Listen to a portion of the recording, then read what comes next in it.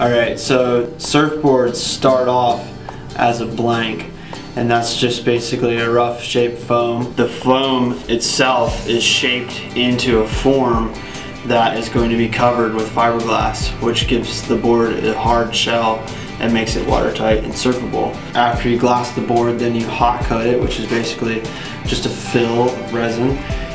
You can either leave it as a sanded, like a matte finish, or you can do a polished finish. So once the board's cured up, you pick it up, wax it, take it out, and get wet. Have fun.